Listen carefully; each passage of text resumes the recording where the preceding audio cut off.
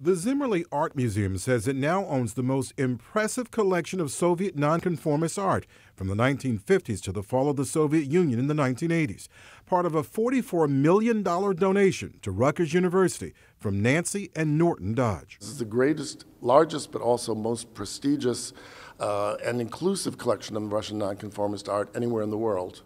Norton Dodge was an American economics professor. That's him on a Soviet subway in 1955. He collected art from the Soviet republics, some that the communist government commissioned and sanctioned, such as this imprisoned artist creating works to support the government instead of doing hard labor, but some from artists who risked limb, life, and liberty opposing communism and ridiculing rulers, works that could not be publicly displayed.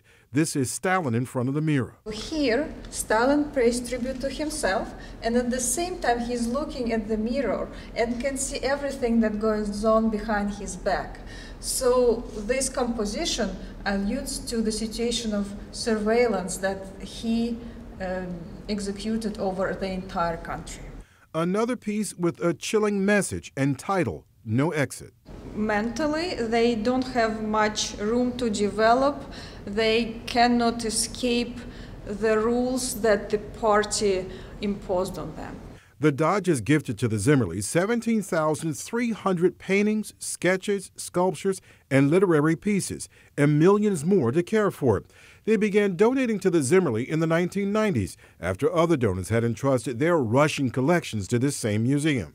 The donation is the largest in the 200-plus year history of Rutgers University, and an invitation for scholars and students alike to come here and study what was it like behind the Iron Curtain.